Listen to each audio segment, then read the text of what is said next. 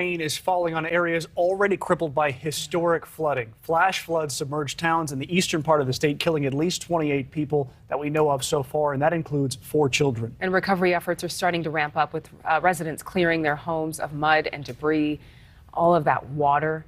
Over the weekend, first responders also continued their search and rescue efforts. The death toll is expected to climb. I believe at last check it was 28 people. That's right. The flooding has displaced thousands as well, with water washing away homes, roads, bridges, anything else in its path. Weather conditions set to improve this week, but there's still a chance for excessive rainfall. And to talk about that, we bring in Gerard now. Gerard, more rain?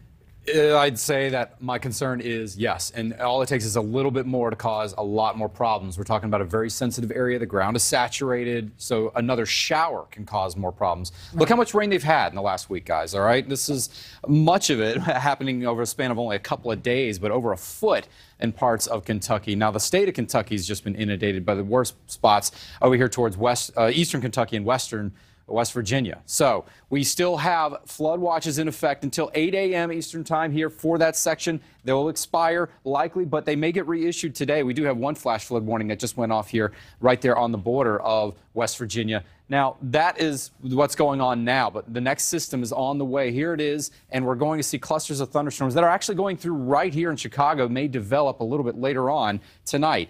8 o'clock later tonight, we could see heavier thunderstorms, and just a little bit more rain can cause problems. That is my concern right now. There's a level 2 out of 4 risk for these same areas once again that could see the flooding. So, Adrian, Mitch, while we've already seen the ground well soaked, these people are just getting things beginning to clean up. They don't want to have to worry about another event like this, but we have to keep our eyes out very carefully later on tonight. My hope is that most of the folks are out of its way already. They've evacuated those hardest hit areas. That's what I'm really hoping for here. Yeah, I'm sure that that's what first responders and officials are trying to get done. Thank you so much, Gerard. Now, sticking with Kentucky, our Robert Sherman arrived in eastern Kentucky. Thank you for watching. Go to NewsNationNow.com to find NewsNation on your television provider. And don't forget to click the red subscribe button below to get more of NewsNation's fact-driven, unbiased coverage.